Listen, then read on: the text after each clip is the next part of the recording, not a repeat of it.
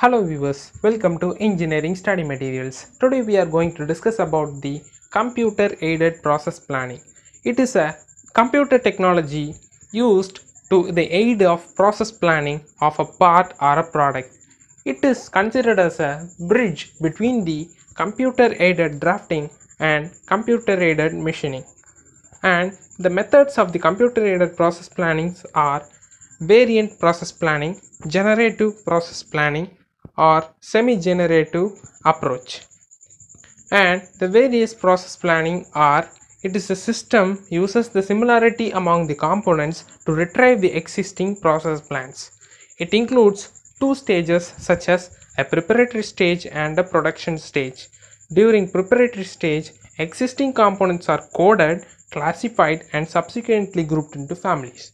While in the operation stage, the code is input to a part family search routine to find the family to which the component belongs. The family number is then used to retrieve a standard plan. Then sequences of variable process plans are: first of all, family is formed, the database structure design is performed, the algorithm development and implementation, and plan editing. Finally, the process parameter selection or updating. The family formation includes the part families, and coding is based on manufacturing features. That is, if a part consists of 4 drilled holes and cornered edges, these are the specifications. These part family classifications are coded into the system and stored as a file that the product has 4 holes and cornered edges, and components requiring similar process are grouped into the same family, and all parts in a part family must be related. Then database structure design. The database consists all the necessary information for an application and can be accessed by several programs for specific application. Then plan editing and parameter selection.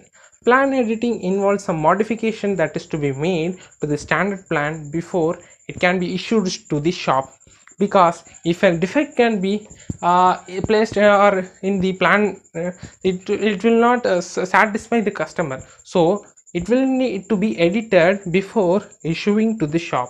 A process plan also includes process parameters, and the parameter file can be integrated with the variant planning to select process parameters automatically.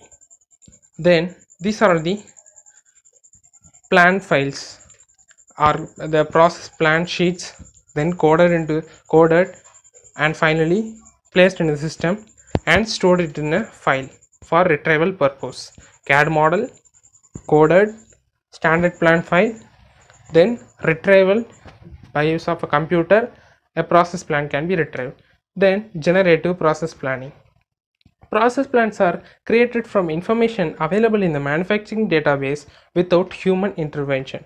Upon receiving the design model, the system can generate the required operations and operation sequences for the components. The design logic is employed to produce the process plan, and machine selection, tool selection, process optimization are automated using generative planning techniques.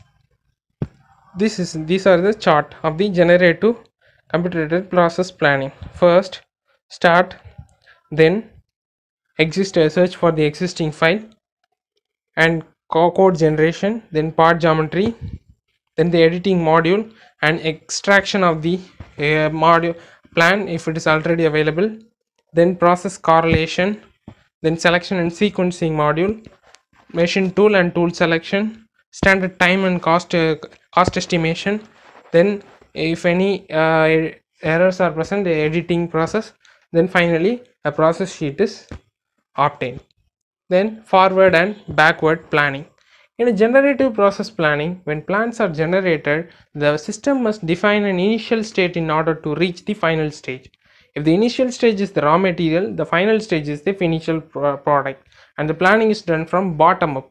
It is called forward planning. If it is done from top down, it is called backward planning. Then advantages: component representation module and report generation module. These are the modules. These are all the advantages of the generative process planning. Then semi-generative process planning. It is defined as a combination of the generative and a variant, so it is called a semi-generative. In this, a pre-process plan is developed and modified before the plan itself is used in a real production environment. This is similar to the generative environment, that the final process plan and intermediate stages of the generative process plan is modified or supplemented by a process planner.